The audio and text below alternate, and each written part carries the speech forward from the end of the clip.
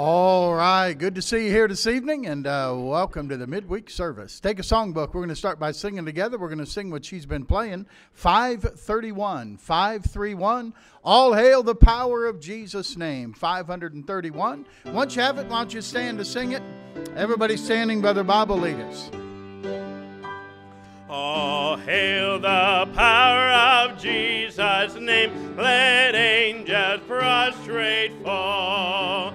Bring forth the royal diadem and crown him Lord of all. Bring forth the royal diadem and crown him Lord of all. Ye chosen seed of Israel's race, ye ransom from the fall. Hail him who saves you by his grace and crown him Lord of all. Hail him who saves you by his grace and crown him Lord of all. On that last, oh, that with yonder sacred throng we at his feet may fall. We'll join the everlasting song and crown him Lord of all. We'll join the everlasting song and crown him Lord of all. Amen. Good singing tonight. Good to see you in church Wednesday evening. And what a day that's going to be. And it's going to be soon, I think. I think it's very interesting. The guy who's running for president, that is the deal maker, who brags about making good deals with everybody, you know, wrote a book about it, I think. He says the ultimate deal for him would be bringing peace to the Middle East, bringing peace to Israel and the Arabs. And that is what the Antichrist will do. Now, that's not who that is, but he certainly would have the spirit of one. And it's interesting how that's become one of the, the ultimate deal. And that's really biblically what the Antichrist is going to do. He's going to establish a peace treaty between Israel and the Arab nations. And it's not going to last. But listen, before that takes place, we're getting out of here. And the Lord's going to come back, and those who know him as their Savior will be taken out. The Bible says in the moment, in the twinkling of an eye. And if you don't know him as your Savior, you're going to be left behind, and you're headed for an awful, awful time, time this world's never seen before. So you want to make sure you're going to go up to be with the Lord. Amen? You want to make sure you know him as your Savior. If you've never received him as your Savior, I hope you'll do that tonight. All right, good to see you here this evening. Let's have a word of prayer, shall we? Father, we bow before you in prayer. We thank you for Wednesday night church. And Lord, we're thankful for the day, as we just sang about, that one day we're all going to sing together, all hail the power of Jesus' name. And we'll all fall down at your feet and give praise and glory to you, because you're worthy for all that you've done for us and for who you are, the Almighty God. And Lord, we bow before you this evening now, and we ask you to meet with us tonight in this service, and you'd speak to our hearts this evening. Give us what we need here in the middle of the week. Lord, help us to focus. Help us not let our minds to wander and miss what you have for us this evening. So speak to us tonight, and Lord, may you be pleased with the service. It's in Christ's name we pray. Amen. All right, you may be seated. Turn with me, if you would, to 441. I wandered in the shades of night till Jesus came to me. Sunlight in my soul. Let's sing that first together.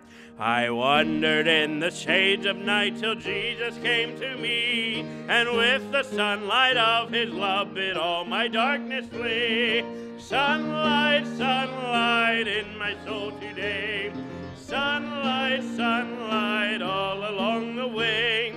Since the Savior found me, took away my sin, I have had the sunlight of his love within. On that third, While walking in the light of God, I sweet communion find. I press with holy vigor on and leave this world behind. Sunlight, sunlight in my soul today. Sunlight, sunlight all along the way. Since the Savior found me, took away my sin, I have had the sunlight of his love within. And on that last, soon I shall see him as he is, the light that came to me. Behold the brightness of his face throughout eternity. Sunlight, sunlight in my soul today. Sunlight, sunlight all along the way. Since the Savior found me, took away my sin, I have had the sunlight of his love within. Jason's going to read a letter for you this evening from Gary and Artis Zimmerman.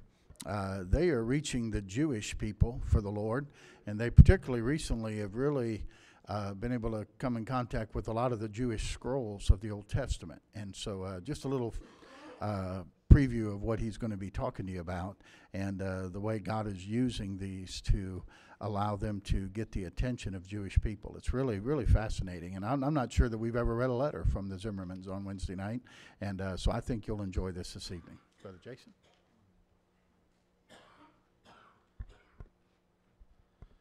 Dear friends of Israel, God blessed Artis and me by allowing Mark and Lydia from Odessa, Ukraine, stay with us for a while.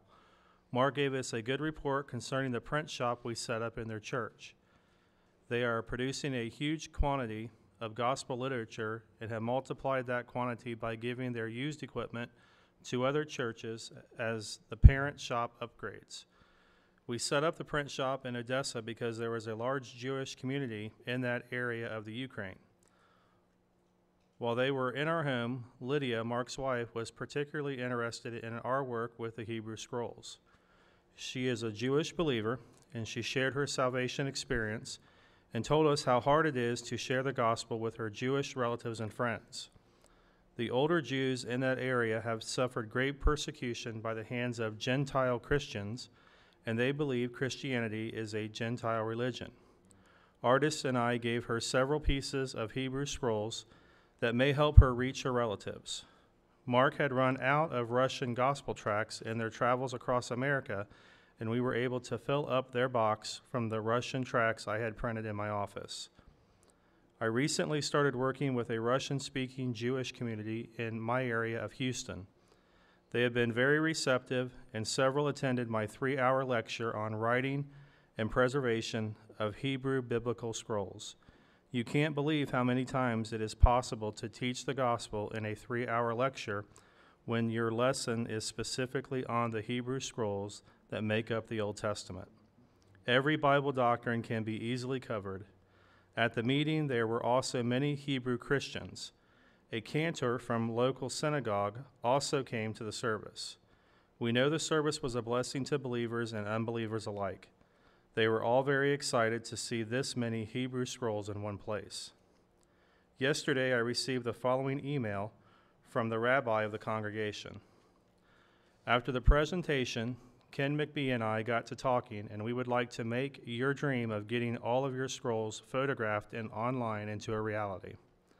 With your permission, Ken can begin the process of photographing your scrolls in a couple of weeks, and then on my end, I can begin the process of creating a website that allows people to interact with the images and trade ideas and thoughts on the scrolls and the passages.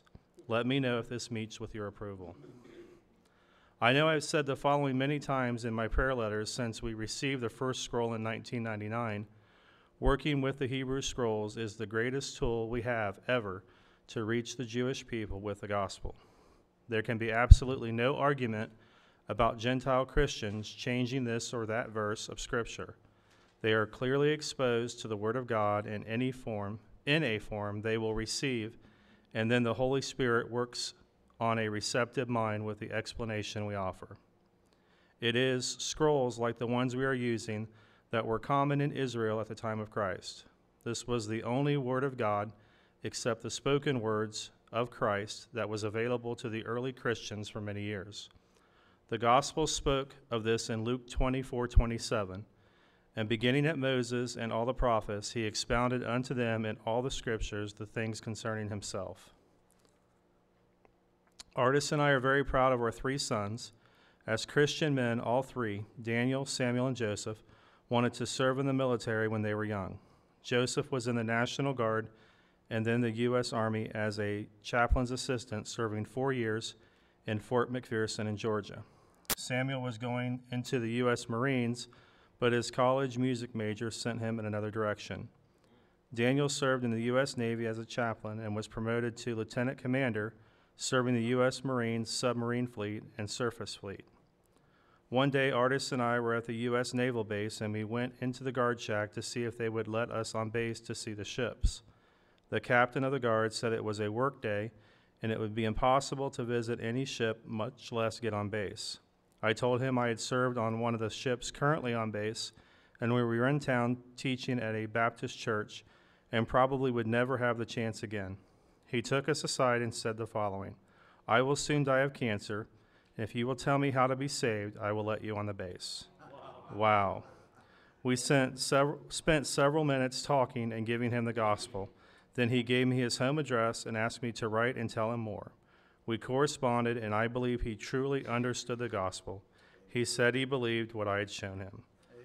Thank you all so much for your years of prayer and support. The Zimmermans. Isn't that great? Wow. Divine appointments. That's great. That's a good report. All right. You have your prayer guide tonight? Anybody need one? Anybody get missed? Everybody good? Wonderful.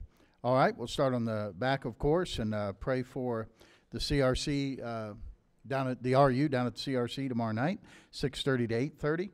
And then Reformers Unanimous here at the church Friday night from 7 to 9. And then, of course, Saturday morning out at London, 8:30 to 10:30. The men's breakfast at 8:15 on Saturday morning, and we'll look forward to that. And that'll be a great time together, fellas. If you haven't signed up for that, get your name on the list downstairs, will you please? And then, of course, our soul winning and bus visitation at 10 a.m. following that. Be praying Sunday for the offering. I'm sure you have been. And ask the Lord to bless that in a great way. And we appreciate you doing that. On the inside are the reports from the prison. Had a great Sunday morning, 153 here Sunday morning, and of course one saved, and then one profession of faith, and then the 3 that were baptized, and we praise the Lord for that, and continue to pray for the church requests and the church ministries. And Richard Mitchell, did Richard come home? That's amazing, isn't it? Wow, had surgery yesterday, and they put him home today, so continue to pray for healing for him, and for his heart to be open to the gospel as well, okay? And Brother Ed, I saw him Monday, and he's in the rehab process, and he's doing okay. He called the therapist his tormentor, so that's about par for the course, isn't it? When you're rehabbing 2 knees, and but he was in good spirits otherwise, and we had a nice visit together. Keep praying for him. That's a rough rehab there. And appreciate you doing that. Pray for Brother Bob Wallace. Bob is home again this evening, still not feeling well, has some good times and some not so good times. He goes to the doctor tomorrow again, so please keep him in your prayer for his health, okay? And, of course, continue to pray for those who are in authority and our military and those battling cancer. And then these on our salvation list, which continues to grow. And praying that God will put someone in their life that'll they'll have their ear, and they'll be willing to listen to them, give them the gospel, okay? The unreached people groups of the world, and I hope you lift them up in prayer that God will send forth laborers into his harvest. And then our missionaries, highlighted this evening by the Zimmermans, and their good report reaching the Jewish folks in the USA. And pray that, that getting those scrolls up on a website where literally billions of people can view them and see them is just amazing, and God's going to bless that in a wonderful way. All right, let's bow our heads, and we'll have prayer together this evening. I'm going to ask Brother Linke, if you would, Brett, why don't you come up, lead us in our prayer this evening? And as Brett leads us audibly, why don't you pray along with him silently, and let's unite our hearts together in prayer right now. Let's pray. Lord, we do thank you and praise you for the day you've given us, the weather to enjoy. Lord, I thank you for Diane's son getting healed up. Thank you for the doctors and the healing hands. I pray for continued strength and healing there. Lord, let this time be a time where you can speak to his heart. Lord, we thank you so much for the great report from the Zimmermans and how God's just using that ministry. And Lord, we pray that you just help us to use the ministries we have here to reach the people around. We thank you so much for the additions and for the growth of those coming. God, I pray you just help us to be attentive to the Word of God. Help us to use it the way that we ought to. And Lord, I pray that you would don't just increase this church so we can have a big church. Lord, grow this church because you're here. God, we need you here. We need your power here. We need your Holy Spirit just to blow this place apart. So God, I pray you just help us to be the Christians that we know to be. Help us to be the examples that we know to be. Lord, help us to show the love of Christ to the lost and dying world. Lord, be with the elections that are coming up. We need a leader that fears you. And Lord, I pray that you just help us to do right. God, I pray you just be in throughout those that are in the powers of authority, that they would take the leading of the Holy Spirit and do what they know is right. And God, we thank you so much for a place like this, a church home. And God, we pray that you just lead, guide, and direct. We thank you so much for the blessings that we have. And God, I pray that we use the liberty and freedoms that we have in this country to vocalize the gospel to a lost and dying world. So Lord, we thank you and praise you for it. In Jesus' name, amen. 223, draw me nearer, nearer, nearer, blessed Lord. Let's all stand. 223 on that first together. I am thine, O Lord, I have heard thy voice, and it told thy love to me. But I long to rise in the arms of faith and be closer drawn to thee. Draw me nearer, nearer, blessed Lord, to the cross where thou hast died. Draw me near, near, nearer, blessed Lord, to thy precious bleeding side. Consecrate me now to thy service, Lord, by the power of grace divine. Let my soul look up with a steadfast hope, and my will be lost in thine. Draw me nearer, nearer, blessed Lord, to the cross where thou hast died. Draw me near, near, nearer, blessed Lord, to thy precious bleeding side. Amen. Greet one another. Make somebody feel welcome. We'll come back and sing that last stanza together.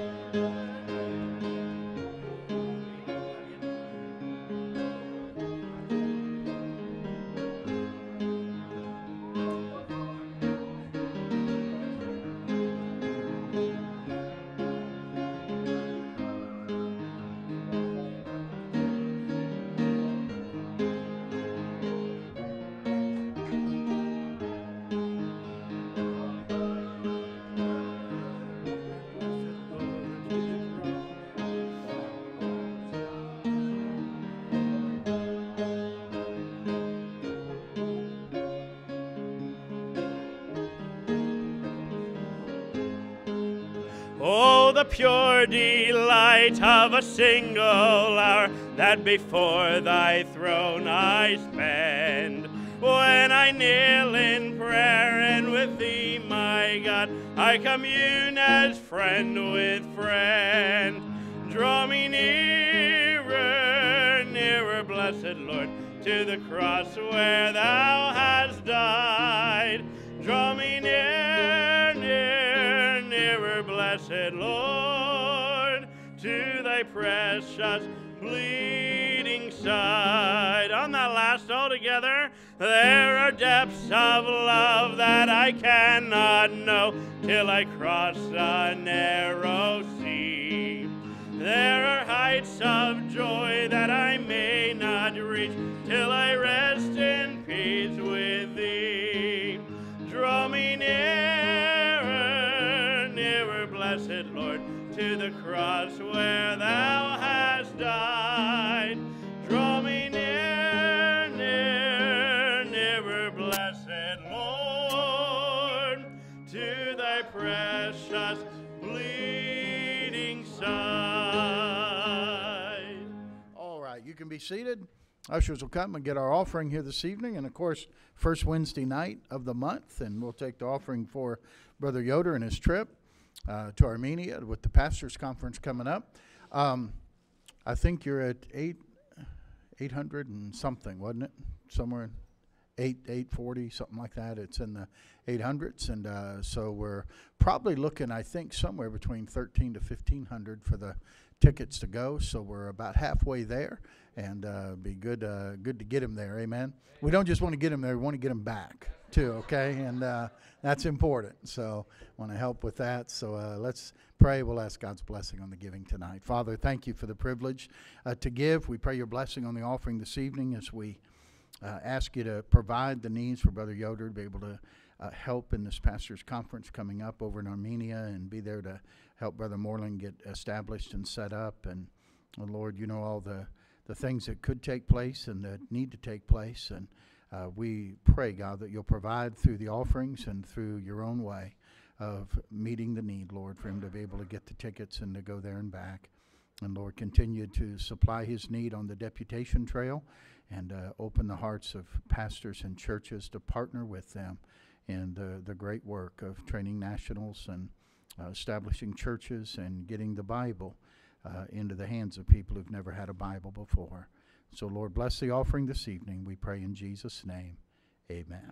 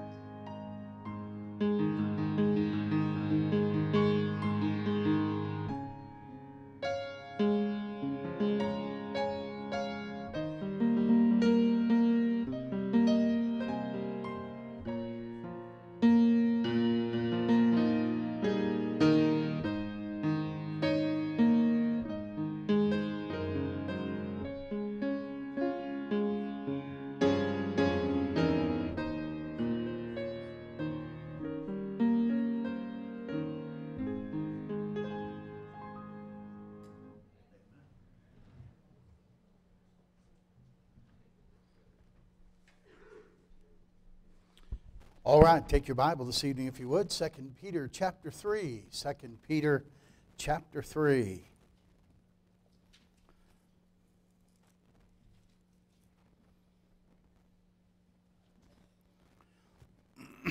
Notice with me if you will.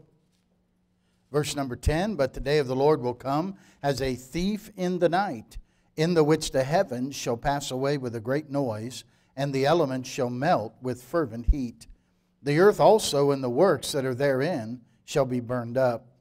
Seeing then that all these things shall be dissolved, what manner of persons ought ye to be in all holy conversation and godliness, looking for and hasting unto the coming of the day of God, wherein the heavens, being on fire, shall be dissolved, and the elements shall melt with fervent heat? Nevertheless, we, according to his promise, look for a new heavens, and a new earth, wherein dwelleth righteousness. Wherefore, beloved, seeing that ye look for such things, be diligent that ye may be found of him in peace, without spot and blameless. And account that the longsuffering of our Lord is salvation, even as our beloved brother Paul also, according to the wisdom given unto him, hath written unto you, as also in all his epistles, speaking in them of these things, in which are some things hard to be understood, which they that are unlearned and unstable wrest, as they do also the other scriptures, unto their own destruction. Ye therefore, beloved, seeing ye know these things before, beware lest ye also, being led away with the error of the wicked, fall from your own steadfastness, but grow in grace and in the knowledge of our Lord and Savior, Jesus Christ. To him be glory both now and forever. Amen. Father, add your blessing to the reading of our scripture here this evening. And Lord, as we look at this passage tonight and we endeavor to draw from here these lessons about how we ought to live in the light of your return and in the light of your judgment upon the earth, I pray that you'll teach us and help us. And Lord, I pray that we'd live the Bible we learned this evening, that we would be doers of the word and not hearers only. And Lord, I pray you'll minister and speak to each of us as only you can. Help me as I bring the lesson, and please help the folks as they listen tonight. I pray it in Jesus' name. Amen. Well, we spoke of the day of the Lord, and it's also referred to here as the day of God, which is, remember, we talked about it's not a 24-hour day like Wednesday or Thursday or days like we refer to, but it is a period of time. And it is a time of judgment. There's a coming a time when God's going to judge the earth. In fact, he's going to judge it with fire. He will not judge it with water. He made a promise he'd never destroy the earth by water again. And he made that promise, and what was the sign he gave us that he'd never do that? It was the rainbow. But he's going to destroy it with fire. It's going to burn up. And with that in mind, with that in our minds, in that picture before us, that God is going to burn everything up, how should that affect the way we live? Well, I'm glad you asked me that, because that's what we're going to study tonight, okay? How are we to live? And so the Bible says here, verse 11, seeing then that all these things shall be dissolved, what manner of persons ought ye to be in all holy conversation and godliness? So we see, number one, we're supposed to live in holiness and godliness. In holiness and godliness. Holy simply means to be set apart to God. Set apart to God. And we understand if we're going to be set apart to God, we have to be set apart from the world. If you're going to be drawn to God, you have to be drawn away from the world. They are exact opposites of one another. Friendship with the world is enmity with God. You can't be a friend of God and a friend of the world. It's an impossibility. They're polar opposites. And so if you're going to draw nigh to God, you have to not get attached to the things of the world. And so if I know that it's all going to burn up anyway, why would I get so attached to the things of the world? But we get attached to the things of the world. And we have to make sure that our affection is set on things above, not on things of the earth. And that's where our affection is. That's where our desires are. That's where our heart belongs. We're to walk in the light as He is in the light. We're to love not the world, neither the things that are in the world. Okay? We can't get attached to them and let them steal the love that we ought to have for the Lord Jesus. If everything is just going to be burned up, and by the way, we're not taking anything with us. When we leave in the moment and twinkle of an eye, you're not gathering anything up. And if the Lord chooses to take you before the rapture, before He comes, and you go the way of death, as they say, there's never been the U-Haul following the hearse yet. You don't take it with you. You leave it all behind. And whatever's left behind eventually is going to burn up. And so, but why then are we so adamant, especially American Christians, at gathering stuff and gathering things and wanting to have more things? And we get the bumper stickers that say, whoever dies with the most toys wins. No, whoever dies with the most toys dies. And he leaves all the toys behind. And they're going to burn up someday. And so we don't, all these things must be dissolved. So God says that being in mind, we ought to endeavor to see how holy we should be. Departing from the things of the world, dying to sin, dying to self, and wanting to be as close to God as is possible to be. You understand, sin, the beautiful creation of God, the heavens and the earth that God created, is under the curse of sin. And that sin is so horrendous. The sin, and by the way, sin came because of man. And that put the curse upon the world. And that's why, it's not going to be cured. It cannot be lifted. The only thing God can ever do is absolutely destroy it and start over. And give us a new heavens and a new earth. Now, if that's the abomination that sin is, that God cannot do anything with it but destroy it, dissolve it completely, how much should we abhor sin? What should be our attitude towards sin? We certainly should not allow it and coddle it and allow it to remain in our lives. It ought to be hated by us. It ought to be an abomination to us. So we understand. Notice what verse 13 says. We're looking for His promise for a new heavens and a new earth, wherein dwelleth what? Righteousness. We ought to be getting ready for the world to come. What's in the world to come? Righteousness. If all you want to live for now is unrighteousness, how are you going to enjoy heaven? You think you're just instantly going to enjoy the people of God when you don't like the people of God here? Think you'll enjoy spending time with Jesus when you don't enjoy spending time with Jesus now? You understand? It's not going to be just an instant change and all of a sudden you're going to be spiritual. I want to prepare and be fit for the new heaven and new earth wherein dwelleth righteousness. All our conversation, our behavior as it were. No matter who it's with. Listen, no matter whether it's friend or enemy, whether it's with family or with foe, our relationships ought to be governed by holiness. What is right in the sight of God? What is right in the sight of God to do? Not just what would Jesus do, but by the Word of God, we can know what Jesus did. We don't have to just rely on, well, what do I think Jesus would do here? And I think He'd do this. No, I think He'd do this. Well, listen, we don't have to think. As far as it's not up to our thoughts. It's up to what does God say He did. And we have His example. And we can follow His steps because of the Word of God. And so that's why the Bible says, exercise yourself unto godliness. Exercise yourself unto godliness. So we ought to devote ourselves to wanting to be set apart to God. Not how close can I get to the world and still maybe hold on to God. How far can I reach and still kind of keep in touch with God when I need something? I mean, I still want the genie in my pocket so I can rub the lamp when I'm really in a bad way. That's how many people live. They don't think much about God until something happens in their life or something bad takes place in their life, and then, you know what? I better go to church. Well, I had a rough week, or this happened, or that happened. I better go to church Sunday. And then they want to pull God and get and pull God out. Okay? That's not the Christian service, and that's not the Christian life. That's not holiness the way he's talking about here. Look at a couple scriptures with me, will you? Hold your finger there in 2 Peter chapter 3, if you will, and look over at Philippians chapter 3.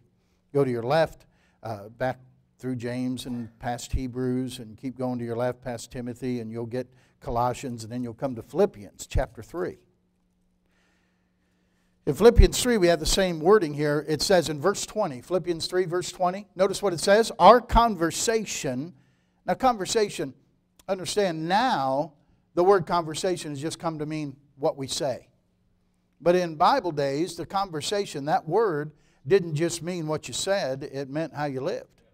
It was your whole behavior that went with it. So he's saying our conversation and our behavior, the way we conduct our lives, is in heaven.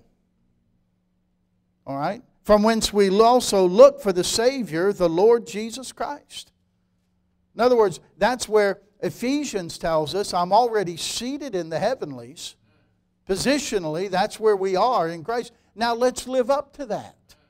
Let's live. Somebody says, well, Pastor, now wait a minute. I don't want to be so heavenly minded. I'm no earthly good. Don't worry about it. where most of us are so far from that, we're never going to get in trouble. Okay? I've yet to find a believer who is so heavenly minded they weren't any earthly good. I've seen many a believer who were too earthly minded. They weren't any heavenly good. Absolutely. And so let's make sure that our behavior, our conversation is in heaven. Now, go to 1 Timothy. Now turn to your right, go past Colossians, Thessalonians, and hit 1 Timothy. Paul writing to Timothy in chapter 4 in verse number 12. Paul writes Timothy, and he says, Timothy, let no man despise thy youth, but be thou an example of the believers, in word, in conversation, there's our word again, in charity, in spirit, in faith, in purity. He's saying, hey, you're to be an example of the believer in your behavior, in the way you conduct your life. Hey, what I do, my business. No, it isn't. You're to be an example. And by the way, this isn't talking to some old guy. He said, Timothy, let no man despise thy youth. Young people ought to set an example. Young people ought to make sure they're setting the right example of how to live for God. And they're in conversation that they would be holy and godly in their behavior. Keep going to the right and go to the book of Hebrews. Hebrews chapter 13.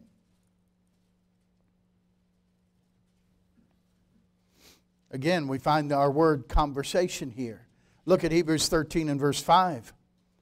The scripture says, let your conversation, let your behavior, let your lifestyle, it says, let it be without covetousness, and be content with such things as ye have. For he hath said, I will never leave thee, nor forsake thee. So that we may boldly say, the Lord is my helper, and I will not fear what man shall do unto me. Listen, let your behavior be without covetousness. Quit always wanting something else. And later on he would tell Timothy, godliness with contentment is great gain. Be content with such things you have. Listen, be content with the things you have because of who you have. Who do you have? The Lord Jesus. And He said, I'll never leave you nor forsake you. And the promise is when we give with what He's given to us, when we give that to the work of God, you know what the promise is in Philippians 4:19? My God shall supply all your need. Seek ye first the kingdom of God and His righteousness, and all these things will be added unto you. If Jesus, God said in Romans 8, if He spared not His own Son, but delivered Him up for us all, how shall He not with Him also freely give us all things?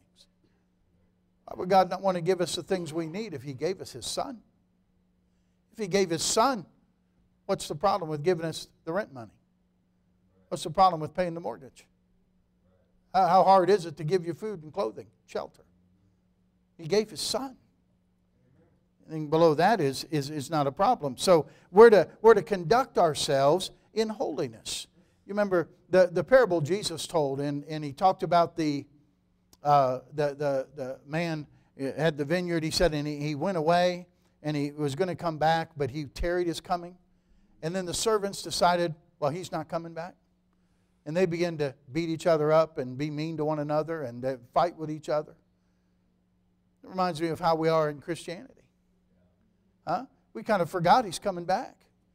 And we're not living in the light that He's coming back. Hey, if you knew that by Thursday night at 7:30, Jesus would come back, what would you do tomorrow? Whatever you do tomorrow, that's what you should do tomorrow. Because He could come back tomorrow. That's how we ought to approach every day, that this could be the day. And if this is the day, I want to be found doing this. I want to be holy. I want to be godly in Christ Jesus. All right, 2 Peter chapter 3. What manner of persons ought you to be in all holy conversation with godliness, looking for, verse 12, and hasting unto the coming of the day of God. Now he says the second thing we're supposed to be living is in expectation. We live in holiness and godliness. Secondly, it says we're to be living in expectation. Looking for and hasting unto the coming of the day of God. That word looking in Luke 1 and verse 21. Look there with me, would you? Matthew, Mark, and Luke, third book of the New Testament. Luke chapter 1. Aren't you glad you have a Bible? We can turn the pages and look it up and see it for ourselves.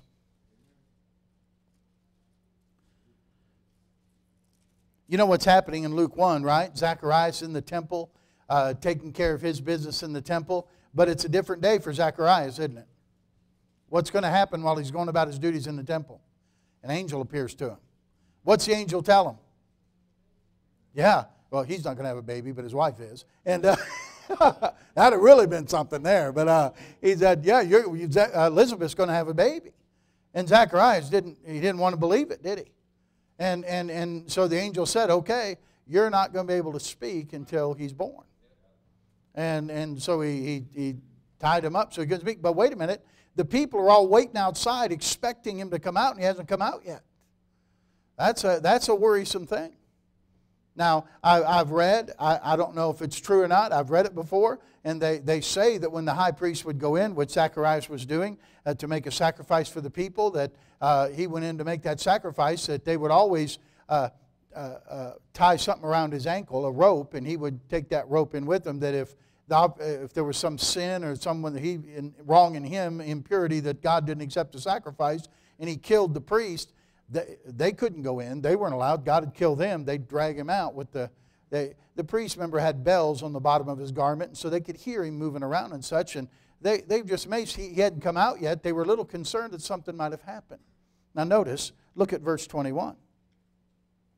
And the people waited for Zacharias.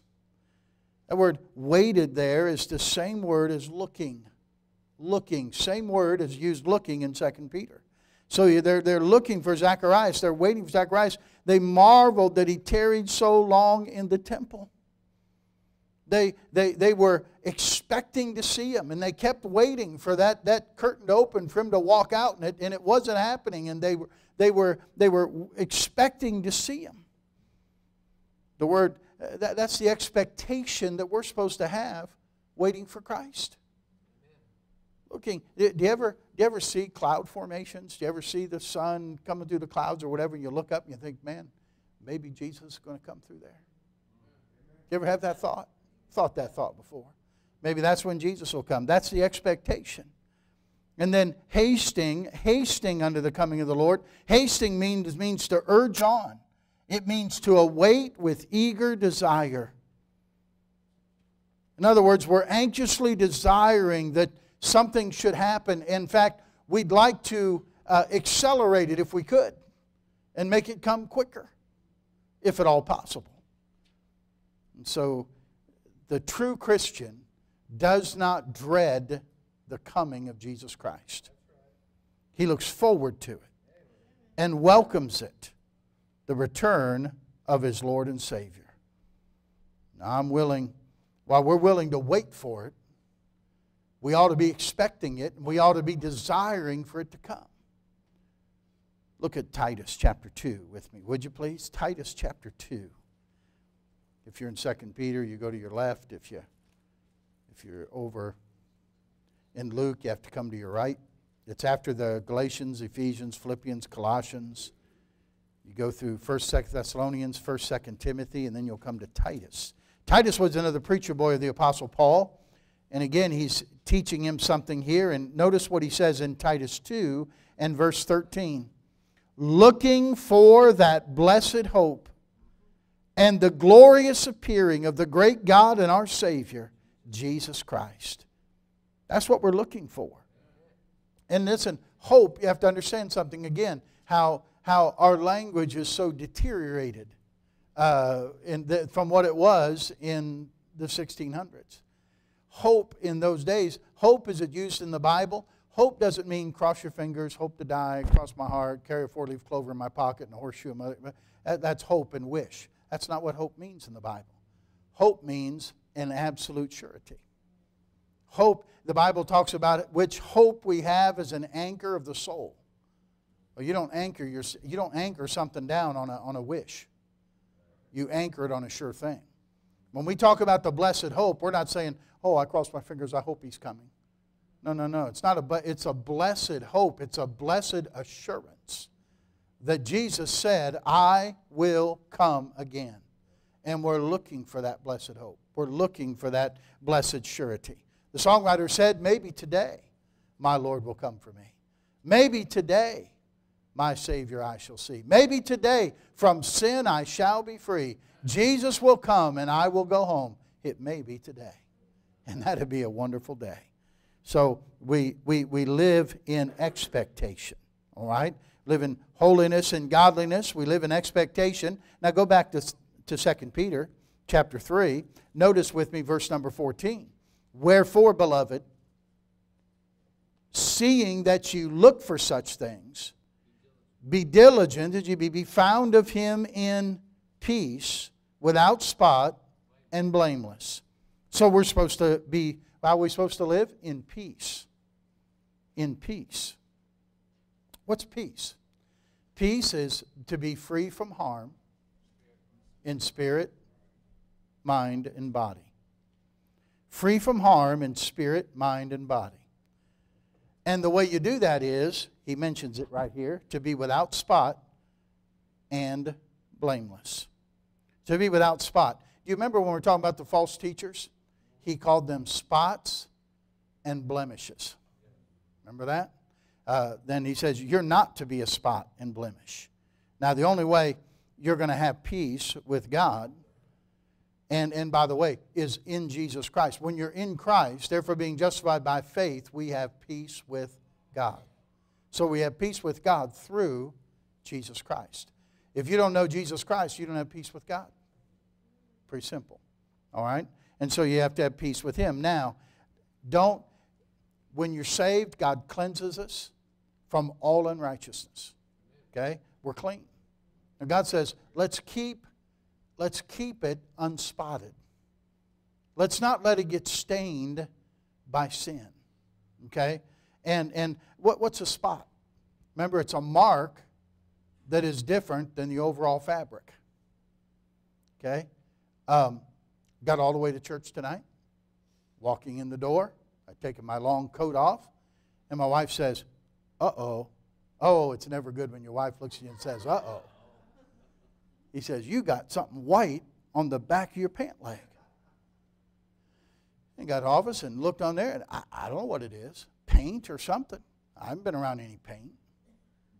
But I got on paint. I get water out in a rag, and I'm trying to scrub it off. Nothing's going to work. See? It was obvious because it's white on a beige pair of pants. Okay? And that's a spot. So I had to go back home, get on gray pants, and bring the gray pants to church. Okay? And because the spot is there. And you know what? It's very noticeable. Because it doesn't match the rest of the fabric. It's a spot. And you don't look at yourself and got a big spot on your shirt or a spot on your blouse or something like that and say, that's all right. No one will notice. No, you don't do that. You notice, and you don't accept that. But it's funny how often we'll allow spots, blots, stains to be in our Christian life, and we don't do anything about it. And we think nobody notices, but it's pretty noticeable. And it hurts our testimony. Let me ask you this. Are there any marks in your life that do not match the fabric of Christ in you? The fact that you say, I'm a Christian, that's the fabric of my life. Are there spots that don't match that you need to do something about? So let's be without spot. What about blameless? Blameless means not guilty. It means not able to be blamed. And God said in 1 Thessalonians chapter 5 and verse number 23, it's a great verse. 1 Thessalonians 5 and verse 23. Let me read it to you. And the very God of peace sanctify you wholly. And I pray, God, your whole spirit and soul and body be preserved blameless unto the coming of our Lord Jesus Christ. So he's asking God here to blame your spirit, soul, and body be preserved blameless. We are made blameless when we put our faith in Jesus Christ. We are not guilty. We are declared not guilty in the sight of God when we put our faith in Jesus Christ. There's nowhere to put a blame. Hey, if God be for us, who can be against us? Who can lay anything to the charge of God's elect? Nobody can. Because it's only God that can condemn. Nobody else can. When we've been declared not guilty in His sight when you put your faith in Jesus Christ. If not, you're condemned. Hey, he that believeth not, the Bible says, is condemned already. Because you haven't believed on the name of the only begotten Son of God. And so you're already in condemnation if you don't believe in Christ. But now, listen, blameless means, listen, when we live, we have the peace when we're blameless, when we're living in harmony with the nature God's given us. God gives us His nature, the new nature, the Bible calls it, the new man when we accept Christ as our Savior. Okay? And we get peace when we live in harmony with that new nature. That's when we have the peace of God that comes to our heart. Listen, if you when you're fishing and you catch a fish, and you pull the fish out of the water and you just take him off the hook and throw him in the bottom of the boat, what's he do? Yeah, he's going crazy, isn't he? Does he look peaceful? No, rather frantic, doesn't he? He's fighting for his life. You know why? That isn't his nature. That's not what he was created to be, in a boat. He was created to be in the water. You took him out of that, and you trying to put him in an environment that is contrary to his nature. And it doesn't work. If a bird flew into this room, would it be at peace? No. Be flying around, smashing into walls and windows, trying to find a way out where it belongs, where God created it to be. Well, God created you and God created me. Listen, when you got saved, He gave us the Holy Spirit. He created us to walk in the Spirit. He created us to be filled with the Spirit. And when we do not do that, we're living contrary to our nature, contrary to what God created us for. And you don't have any peace. That's why so many Christians are frustrated. And you don't have the peace, and you don't have you're not living in peace. You're living in frustration. Because you're not living in agreement with the nature that God gave you. He made us to walk in the Spirit and to live in the Spirit. And when you don't do that, you don't have peace. You know why? You're a fish out of water. Let me ask you a question. Where are you happiest? Are you happiest around Christian people? Are you happier around unsaved people? Where do you feel at home? Okay? Think about that. And then that may just identify your nature. You've heard me say it before. You can take a sheep and you can drop them in the mud hole, and the first thought of that sheep is to do what? Get out of the mud.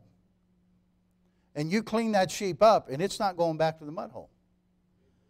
But I can take the pig and take him out of the mud hole and wash him up and clean him up and put perfume on him and put a bow around his neck. But the first chance the pig gets, where's he going?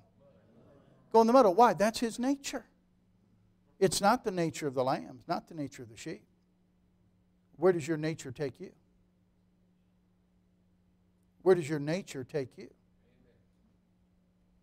And when it, listen, you ever been in a place and right away, as soon as you walked into the place, it just came overwhelming to you. I don't belong here. I need to get out of here. This isn't where I belong. That's the Spirit of God letting you know this is not compatible with the nature I've given you. Get out of here. When we get in trouble is when we ignore that and we just blow through it anyway. We ignore the stop signs. But that's where you get peace. You say, boy, I just don't have any peace in my heart. Check how you're living. Check the environment you've created. See if that's in agreement with your nature that God's given you. You're not going to be at peace when you're not living in the environment God created you to be in. You're like a fish out of water. Maybe that's why some are uncomfortable in church. Because that's not the environment. Because they don't have the new nature yet. Oh, but once you get saved and once you get born again, guess what? That changes. Then you look forward to being in church. You look forward to being with God's people. You look forward to the things of God. Where before that was like, oh man, I don't want to do with those weirdos. See? But what happens is you have to be born again. You have to get a new nature. And God gives you that when you get saved. So we live in holiness and godliness and expectation, and we live in peace. And then, fourthly, we live in spiritual growth. Back to 2 Peter chapter 3. We live in spiritual growth. He says in verse 18, grow in grace and in the knowledge of our Lord and Savior Jesus Christ. To Him be glory both now and forever. Amen. Spiritual growth. Grace opened the epistle, and now grace closes the epistle. Thank God for grace. The grace of God, the sufficiency of God. Now it says we're to be growing in the grace and the knowledge of our Lord and Savior Jesus Christ. Over in 1 Peter, it says that we're to desire the sincere milk of the Word that we may grow thereby. As newborn babes, you desire the milk of the Word so you can grow. And it's normal for a baby to grow. As I grow in grace and I grow and I increase in my knowledge of Christ, I increase in being like Christ. I desire to be like Him and to live as He lived. Remember, we talked about the greatest safeguard to being led away by error, to falling from steadfastness, is to increase in holiness, increase in the knowledge of Christ, to continue to grow up in your Christian faith, and getting to know Christ, by the way, knowing personally, by the Holy Spirit of God and by you reading and studying the Bible. God wants to have that. He doesn't just want you to know about Him because what everybody else tells you. He wants you to know Him. He wants to have a relationship with you. So take time to get to know Him and talk to Him personally and let the Spirit of God help you. And when you do that, notice what happens. To Him be glory both now and forever. That glorifies God. That brings glory to Him. The life of a Christian is spiritual growth. You can't get away from it. You're born as a babe in Christ. I met a lady today at a shoe store, and she told her I was a pastor, and we're a pastored church. She goes, oh, I go to the West West something, Freewell Baptist, West Side, maybe, I don't know. And Freewell Baptist, she'd been to tell me that she just got saved in 2008. She said, in May 14, 2008. I said, man, that's great. I said, boy, you're just going to about coming up on your 8th spiritual birthday. And she goes, yeah, I'm still a babe. Still a babe in Christ. And you are. You're 8 years old. I mean, that's not a baby, but it's still a young Christian. And we had a good time of fellowship there talking. And you know, you start, that's Christian life. You start as a babe and then you begin to grow. You begin to desire the sincere milk of the Word that you can grow thereby. And you grow and you become eventually a child, and then eventually, if you're a man, a young man, and then eventually a man, and then a father. And every father was once an infant. Had you not grown, you'd never become an adult. You'd never have been a mother or a father. And when you content yourself with the grace you had when you got saved, and you're content to stay there, then you're in a continual state of infancy. You're content with staying a baby. You're content with being a child. You know, when you don't grow, what happens when you have a baby that isn't growing? You have an infant, you've been born at 7 pounds, 8 ounces, and a month you weigh them and they're 7 pounds, 8 ounces, or 7 pounds, 5 ounces, and you let another week or two go by and they're still at 7 pounds. What are you going to do? You're going to take that doctor and say, what's wrong? My baby isn't growing. You know something's wrong when they're not growing. Why don't we look at our own Christian life and say, hey, I'm not growing, what's wrong? Something wrong. I need to be growing. And if they're not growing, we know we have to get some help, or we have to get something examined, because something's wrong, and if we don't do something, they are going to die. They're going to get sickly and they're going to die. And listen, if you don't grow as a believer, you are going to get sick as a believer, and you're going to be sickly as a believer, and you are going to die. Now, you may die physically, but I know this, you'll die to the things of God. You'll die to valuing anything that God values. It won't interest you at all. Your only interest, and that's why you get led away with false doctrine. Like a child, you follow the next shiny object that comes along. The next pretty thing that you see. And you go chasing after it.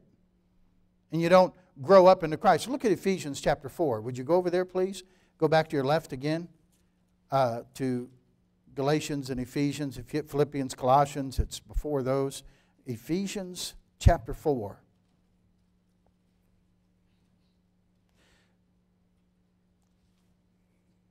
He talks here in verse 11 about how he gives some apostles and some prophets and some evangelists and some pastors and teachers. And by the way, he's given those to the church for the perfecting of the saints, for the work of the ministry, for the edifying of the body of Christ. Notice, till we all come in the unity of faith and of the knowledge of the Son of God, unto a perfect man, under the measure of the stature of the fullness of Christ, that we henceforth be no more what? Be no more what? Children. Tossed to and fro and carried about with every wind of doctrine, by the sleight of men and cunning craftiness, whereby they lie in wait to deceive. How easy is it to deceive a child? You can deceive a child. You can say, which hand is it in? And you can just switch it quick and they don't catch it. They'll say, oh, wow. Huh? Sleight of hand. Deception. It's amazing what you can do with children. And he's talking here spiritually. Don't be a spiritual child. But speaking the truth in love, verse 15, may, what's the next two words, church? Grow up. And the next two? Into Him. In all things, which is the head, even Christ. Grow up into Him in all things. There's your Christian life. We're always growing up. And you know why? Because we're not going to get there until we get to the measure of the stature of the fullness of Christ. You know what that means? You're never going to arrive. And I'm not going to arrive. Nobody ever can say, I've made it. I'm at the pinnacle of spiritual maturity. You're not going to be able to say that. Because we're not going to measure up to the fullness of the stature of Christ till we see Him, and then we shall be like Him because we'll see Him as He is. 1 John 3:3. Okay? So we're continuing. We're always growing. Don't stop growing. Grow in the grace and knowledge and grow up. And when you grow up, that brings glory to God. Don't be satisfied being a child.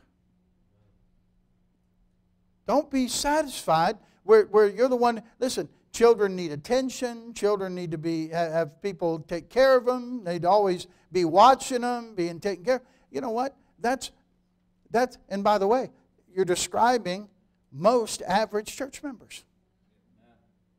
That's sad, isn't it? You know what you know what we need in our churches? People to grow up. Be a spiritual Christian. Be an adult Christian. What do adults do? Adults do what they're supposed to do. You remember when we started, by the way, remember, this brings glory to God, and that's what we're supposed to do. Whether therefore you eat or drink or whatsoever you do all to the glory of God. When we started the study in 2 Peter, the first Wednesday of January, 8 weeks ago or so, we said the theme of 2 Peter was knowing the Lord Jesus and doing what you know is right to do. Knowing the Lord Jesus and doing what you know is right to do. Because apostasy, false teaching, is best defended or best withstood by knowing the truth and living the truth. When you know the truth and you live the truth, you're not going to be led away by error. Won't happen. And that brings glory to God. And when you live to bring glory to God, that's higher ground. That's higher ground. That's where we want to be.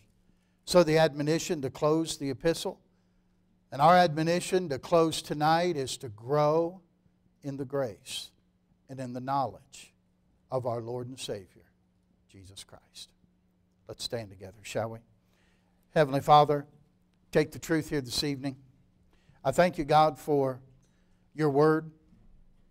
I thank you, God, for giving these words to the Apostle Peter to pen.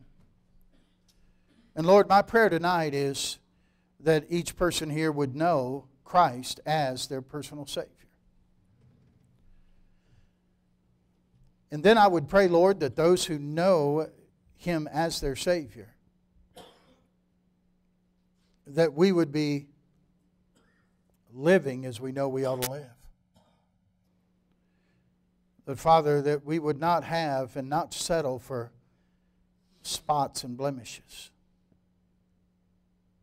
We would live up to our calling. Live up to the righteousness that's been given to us in Christ Jesus. And that we would be growing in the grace and in the knowledge of our Lord and Savior, Jesus Christ. That we would be desiring to be like Him.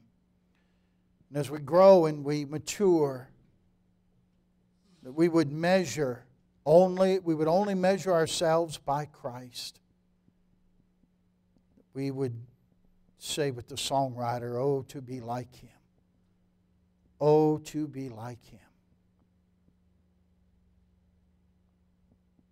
Our heads are bowed, our eyes are closed. I'm going to finish the prayer in just a moment. I wonder how many folks here tonight would say, Pastor, I know for sure that if I died, I'd go to heaven. I know for sure that if I died, I'd go to heaven. There's a time in my life when I trusted Jesus as my Savior. And Pastor, I'm absolutely certain of that. I know that I'm saved. Would you slip your hand up for a moment that I may see it? All right, you may put it down. You're here tonight and you say, Pastor, I have no idea what you're talking about. I have no idea if I died whether I go to heaven or go to hell. My friend, I tell you what, you'd like to go to heaven. If there's a choice, and you have a choice, I'll guarantee you want to go to heaven. You don't want to go to hell. And I'll not embarrass anybody. I'll not call you out. But if you would just say, Pastor, pray for me tonight. I'm not certain that I'd go to heaven. In fact, I think I'd probably go to hell. But I sure would appreciate you praying for me. Would you just slip your hand up and put it back down and say, pray for me? God bless you. Thank you. Are there others tonight? Appreciate your honesty. No wonder how many believers here tonight would say, Preacher,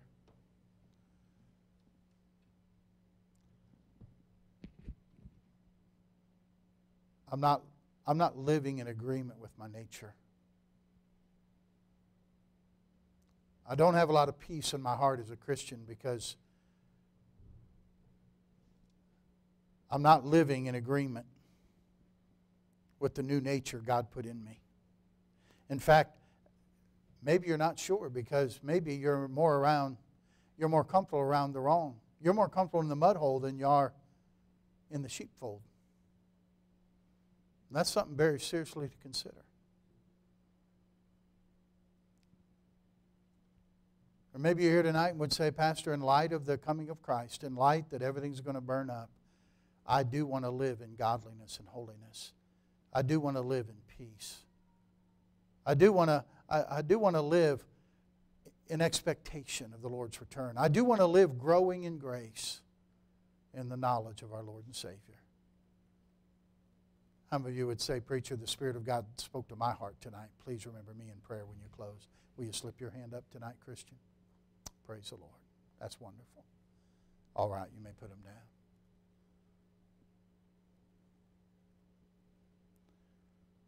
Don't always give an invitation on Wednesday night, but I'm going to pray, and I'm going to have Lisa just play a verse or two of a song. If you want to use the altar tonight, I think I'm going to give you an opportunity to do that.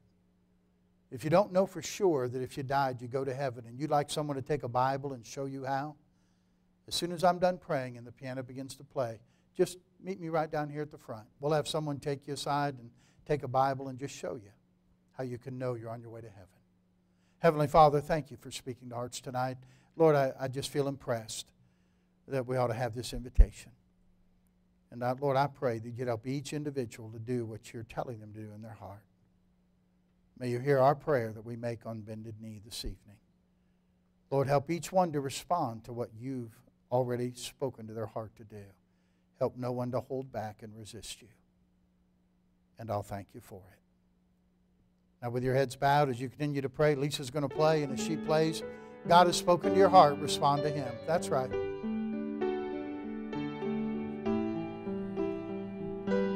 Make sure you're saved. If you want someone to show you, I'll just come. We'll meet you. Will you do it?